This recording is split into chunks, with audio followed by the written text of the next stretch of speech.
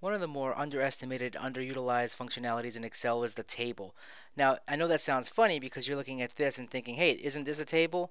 Well, that's a table to you and me, but it's not a table to Excel. Excel considers that to be a range. And now it's a big range, but it's still a range. A table is actually an object that Excel creates on top of a range that has some pretty neat features to it. Now, on the Insert tab, you'll actually see Table. What you can do is put your cursor inside of your data range, select Table, and it's going to ask you where's the data for your table. This is it. My table has headers, yes, and I'm going to press OK. So that automatically converts this range into something that looks pretty fancy, and it looks like it's nothing more than just formatting changes, but there's much more going on here. The first thing you'll notice is when you put your cursor anywhere inside the table, a contextual tab pops up that says Table Tools Design. If you click on this, you'll get a whole series of options that are related to tables.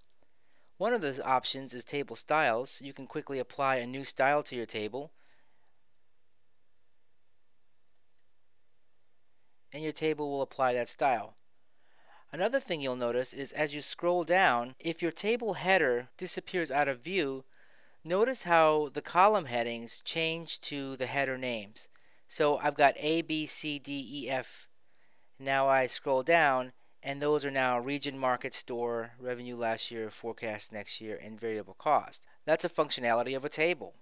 Another thing you'll notice here is if I type in a new column, and I call this variance to revenue last year, and I hit enter, the table automatically expands to include this new column. So this basically tells Excel that you're adding a new column to your table object. Now you'll notice that if I type in a formula here, let's say equals forecast next year divided by revenue last year minus 1. Look at these range references. These aren't your normal A, B, C, D, E references. This is essentially saying forecast next year field divided by revenue last year field. So this table object is actually building its own formula based on its own mechanisms that will essentially perform your calculation. And when I press enter, look what happens. Not only does this particular formula apply to the cell that I created it in, it also applies to every single row in the table. And that's because it's no longer a range, it's actually a self-contained object. So now I can apply a percentage symbol here, and I have a new field in my table. Another impressive thing about tables are the style options that you can quickly apply. I can put my cursor inside the table, go to the Design tab, and you can see something here called Style Options. So of course I've got banded rows. I can quickly remove them or add them back. I can add banded columns if I wanted to. I can make the header go away if I wanted to. I can make the first column bolded, last column bolded, or I can add a total row. Adding a total row will actually add this row at the bottom of the table, and here when I click on each one of these columns, I have the option of adding whatever functionality or operation I need. So here I want a sum, here I want a sum, and here I'd like a sum. And finally, if I go to the Design tab again, you'll see something called Summarize with Pivot Table.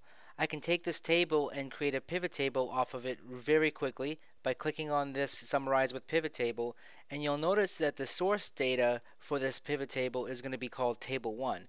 This basically means that the pivot table is tied to the table, Table 1, not necessarily the range that it occupies. The benefit of this is that as your table grows and shrinks, your pivot table will always grow and shrink with it. Although you'll have to refresh your pivot table, you'll never have to reapply a data source or redefine your data source.